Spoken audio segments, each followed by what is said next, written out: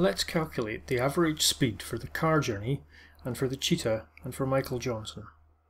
The car journey was for a distance of 3 kilometers, which is 3,000 meters, and that was done in a time of 2 minutes and 29 seconds, which is 120 plus 29 or 149 seconds.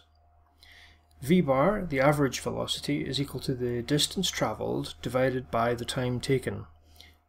And substituting in the values, that gives us 3,000 divided by 149, which is 20.13 meters per second. Compare that to a cheetah.